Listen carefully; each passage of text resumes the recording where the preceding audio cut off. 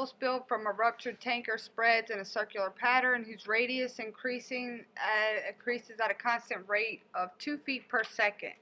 How fast is the area of the spill increasing when the radius is 60 feet?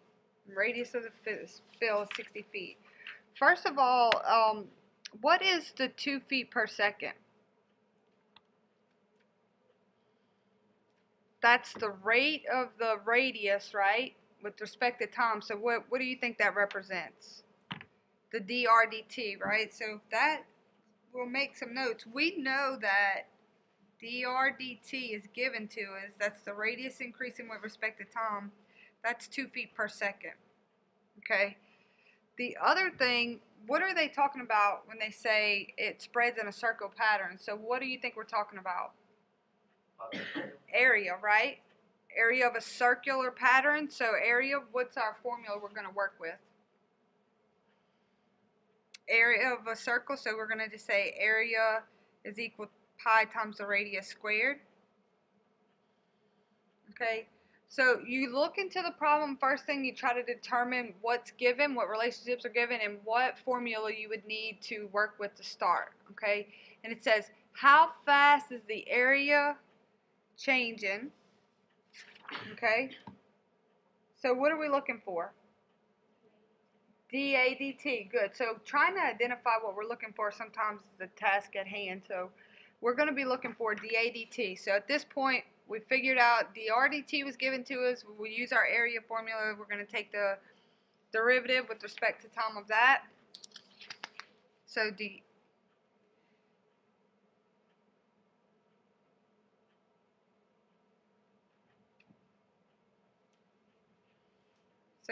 dt is just going to be, what is the derivative of that term to the right? 2 pi r, just 2 pi r. Pi is just a number. 2 pi r, and then we have dr dt. R is your variable. R is your variable, so you have dr dt. Okay. Next thing we know, once we get to this point, we want to see if we can start substituting values in. So we have 2 pi. Do we know what our radius is? Yes, in the given problem, it was given as 60. And do we know dr dt? Yes, 2. So we'll get approximate 240 pi.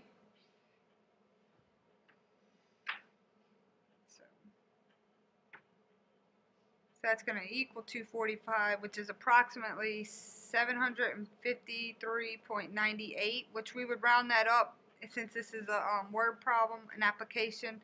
So we're just going to approximately say 754 feet squared, because it's area, feet squared per second.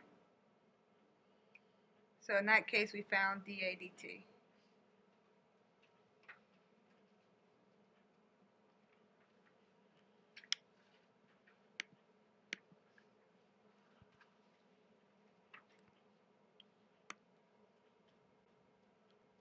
The ladder leaning against the wall slips in such a way that its base is moving away from the wall at a rate of 2 feet per second. Anytime you see that rate, that's when you know you're working with a derivative. 2 feet per second. At the instant when the base is 4 feet from the wall. How fast is the top of the ladder moving down the wall at that instant? Now keep in mind, this image is not provided, or this information, okay? So the first thing you want to try to do is sketch an image. So we have a 5-foot ladder. It's moving against the wall. It says that when the base is 4 feet from the wall, so 4 feet is from the wall, that's going to be the x value. The y value is what we don't know. We don't know this. So basically that's what we're looking for. It says, how fast is the top of the ladder moving down at a particular instant? So what are we actually looking for? dy dt, right? What's happening with y with respect to time. So we're actually going to be looking for dy dt. Now let's talk about what's given. They tell us that it moves away from the base at a rate of 2 feet per second. So moving away from here to here, what is that information? Dx dt, right? the movement of x with respect to time, so we have 2 feet per second. So write that down. Now you have to use some type of formula to be able to start work with. Now we have Pythagorean theorem, right? In this case we have a right triangle situation, so we can say, you know, you're most familiar with a squared plus b squared equals c squared, but in this case we'll have x squared plus y squared equals your c squared, in this case 5 squared. So pull a formula that's going to fit the given situation. So x squared plus y squared equals 25. Okay. With that in mind, we can also come over here and figure out our sides. 4 was told to us. We knew the ladder was 5 foot. How can we find y? Just basic algebra. Pythagorean theorem, right? Or we also recognize this as one of our special triangles. It's a 3, 4, 5. 3, 4, 5 triangle. So if you didn't recall that, write off some scratch work, you could just do to get y equals 3 right there. Okay, to get this value to be, so that we know that that's a 3. Okay, alright, so we're coming back over here.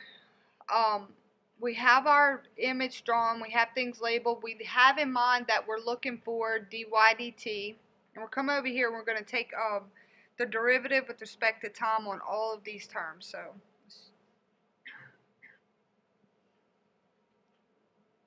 dt, so we x squared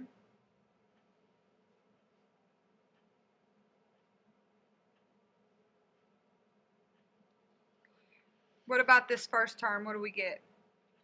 2x dx dt. Good. Next term, 2y dy dt. On the right, 0. Okay, so the next thing is we keep in mind where we're going. What are we looking for? Our question at hand is how fast is the top of the ladder moving down the wall at an instant? So that's our dy dt. Okay, so if we want to get dy dt by itself, move the other term to the right. So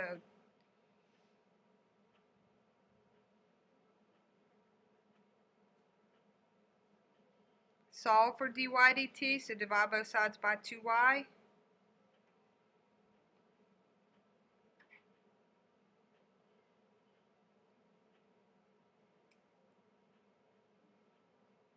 Last step, plug in any of your known values that were given. What was given to us?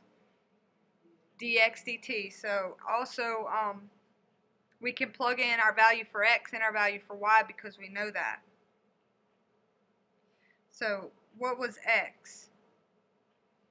4. What is y? 3. And what about dx dt?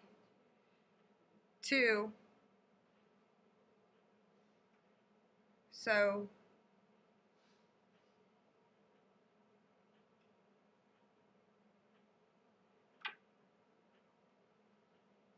what we found is that the ladder, the top of the ladder is moving at -8/3 feet per second at that particular instant.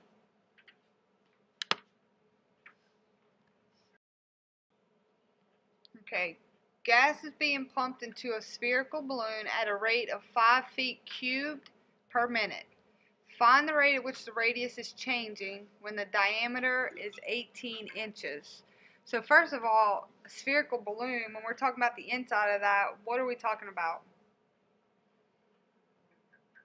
Volume, right? So let me go ahead and give you the formula for that. So if I'm given volume of a sphere, it's going to be 4/3 pi r cubed. Okay. What's the question at hand that I have highlighted? Let's try to identify what we're looking for. The radius is changing. So what will we be looking for? dr dt. The radius change with respect to time. So we're going to make a note to ourselves that we're saying, what is this? That's where we're going.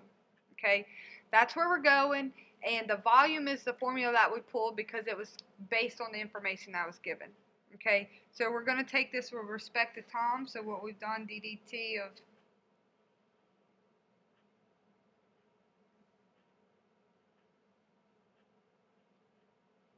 of Over here we'll get dv dt.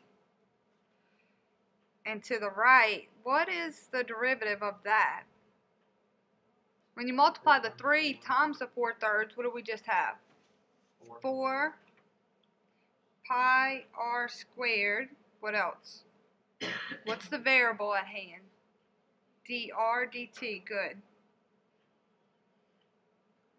Alright. dr dt is going to be what we're going to be looking for in just a minute, but we have some knowns.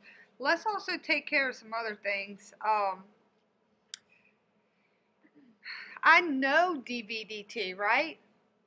They told me that at a rate of 5 feet cubed per minute. I know this information this time, so this is a little bit different. They gave me this information, so if I plugged it in, 5, and I'm going to make my notes self a note because of our measurements here. I have 4 pi. What about my radius? Do I know my radius? But radius is in what measurement? Units. It's in, so radius, let's make a note over here. Radius is going to be 9 inches. What is our volume given in? Feet. So let's do the conversion of that. 9 inches is going to be what? 0.75 or 3/4 feet. So convert that from inches to feet there. So if I'm plugging in over here, I have 3/4 squared, and then I have dr dt. Okay, in this case, what are we solving for?